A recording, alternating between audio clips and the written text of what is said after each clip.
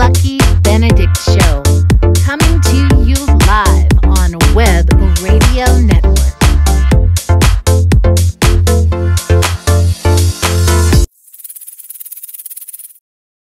You are listening to our show here on Spreaker Live on the Web Radio Network. And I thank everyone for coming to join us here tonight for our show. And I have an amazing guest tonight. And I know you're just going to love her. I received her book today, which is one of the things that we're going to be talking about. But it's not just about her being an author. This woman is amazing. She produces her own show.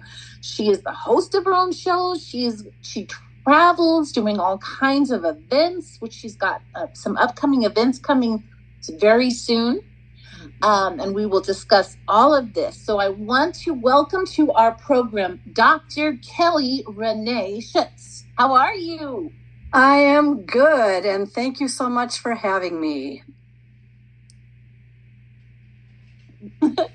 Oh, that's totally my pleasure. I am so excited to have met you recently. And so, Dr. Kelly, there is so much I want to talk about because when I'm texting with you back and forth, it seems like I never have a time that I don't have a question for you. So I know I can tend to ramble sometimes with my guests, but I don't want to do that tonight. I want to, really go and talk about the things that are most important for you tonight. So I was wondering if you could just tell us a little bit about yourself first, and then we'll move into some other topics. Well, okay then. First of all, can you hear me all right? Am I coming through loud and clear for you guys? Yes. Okay. Well, that is a very deep subject because I have a multitude of different, I would say, characters behind who I am.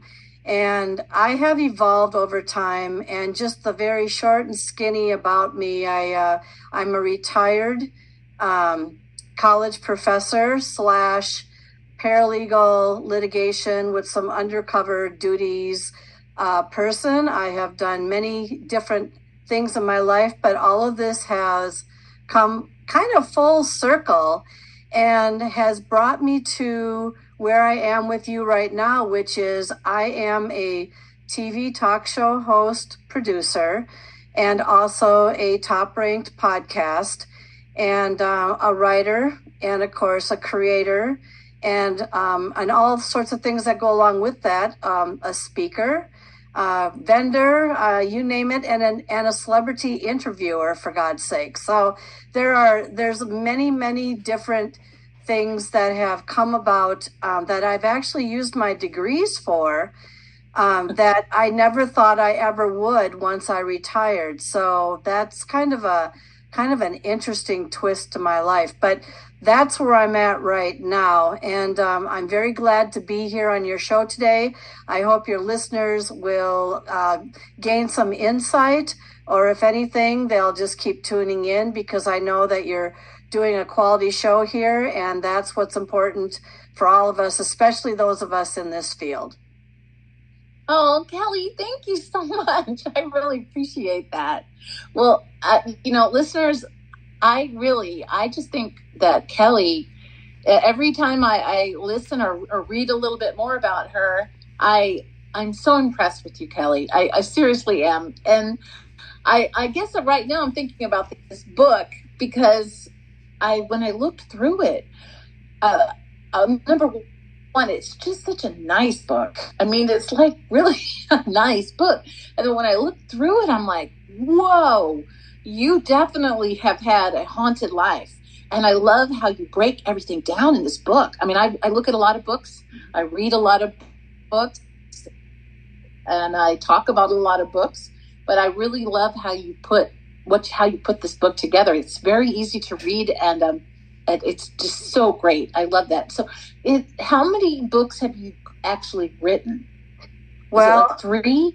No, it's 11, and it all started out back in 2016, actually. So I've written 11 books in 6 years' time here. I actually held, when you're a college professor, you can't just, say in front of your students, oh, by the way, I have a hobby on the side. My hobby was investigating bed and breakfasts, hotels and stuff like that. And since I had started having experiences and I was trying to figure all of this stuff out, well, I finally decided that I needed to journal out my stories and somehow make some sense out of them. So the first book, which was back in 2016, started it all off. And then from there, I became, people were starting to interview me and have me on their radio shows.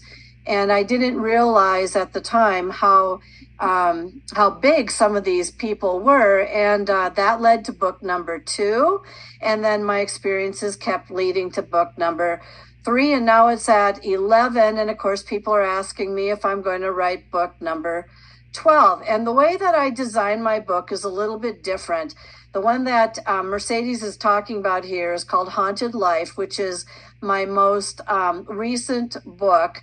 But the 3 books that really stand to its testament of the experiences that I have gone through are what I call 9, 10, and 11, which is Message Received, Manifestations, and Haunted Life. And all of those are broken down into the story. They're broken down into some kind of theory or analogy of what I thought was going on. And then I start asking questions to the person who's reading it. And then I try to tie it all together and make some sense out of the moment. Well, what has been happening lately, and for those of you who have the opportunity to see the cover of Haunted Life, I believe I've been now having extraterrestrial visitations, everything from a hand mark that I had on my body for 3 hours to having some miraculous healings and cleansings and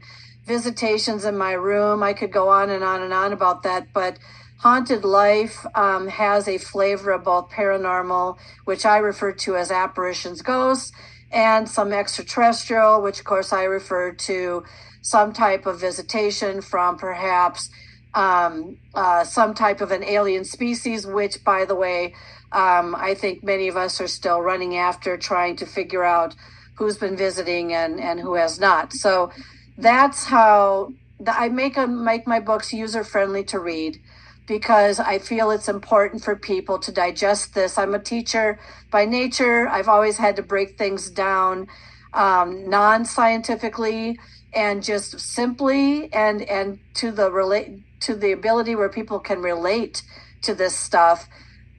This is why I think my books have been relatively successful. So there you have it there, Mercedes.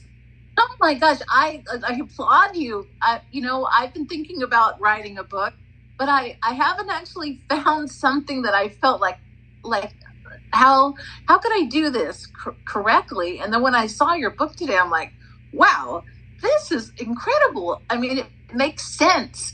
What you just described here, how you put this into a format, wow, you could teach a class on this, Kelly. That could be something else you could do.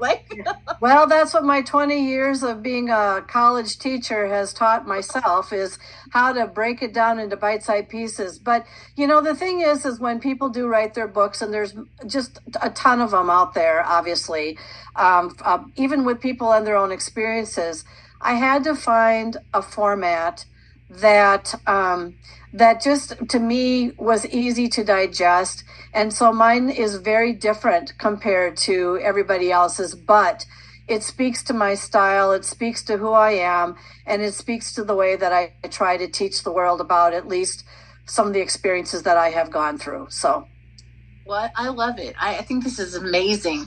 So let's talk about this. So you literally just kind of stepped into the paranormal world. So how many years ago? Not that long ago. No, it's actually been you've had your paranormal world life, but to actually be doing what you're doing now, I mean.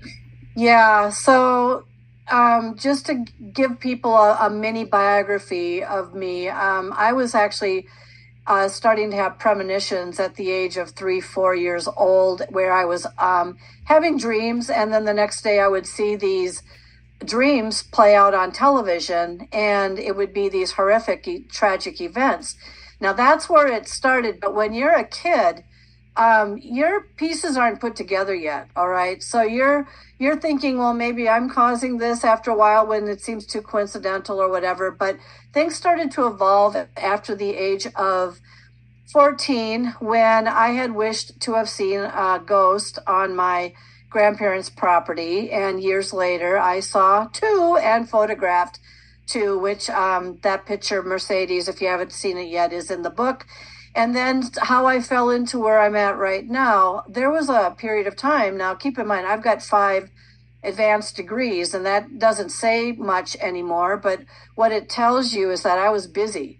And so when I was busy throughout all these years of going to college and doing this and doing that and trying to figure myself out and find my way, it was when I actually finally said, okay, I'm done with my degrees now, and I refocused and went back to wanting to figure out a little bit about all this stuff that had happened to me when I was a child. And then, of course, the mistake I made, and I call it a mistake, but an interesting one, is that the property where I had wished to see a ghost on, which I photographed, and the photo is in my book, showed up in the window, a screened window, after a tornado event. Straight line wind went through, ripped through the property, sizzling and lighting it up like a Christmas tree. And then all of a sudden I heard, that's where I developed my telepathy too. For the longest time, I couldn't figure out why I could always, everyone says, oh, you're crazy if you're hearing voices in your head. But I was hearing voices in my head, and I was hearing guidance and things like that. And I thought, well, I can't tell somebody that I'm hearing voices in my head. They're going to think I'm an absolute, wacko case. And so the thing is that, but when the apparition showed up in the screen window, and I discovered that on a negative, by the way, and everything, I went back to the property and I just looked at the window, and they didn't show it to me there. I never saw them at the time when I photographed them. I said, what message do you have for me? And the message that came to me, which didn't necessarily sound female and it didn't necessarily sound male, it was a very interesting voice, but it just said, your genealogy's wrong.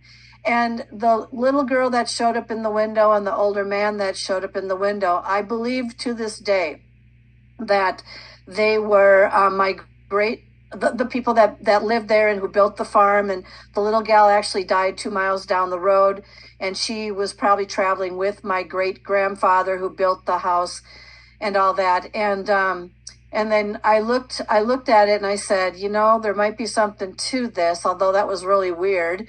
And so I started doing some more research, and sure enough, it was whoever it was that said that voice to me was right. The little girl's name that I had identified was not the little girl that was showing to me in the window. And then I figured it all out. And, I had never seen him since, but the thing is that property became relatively haunted.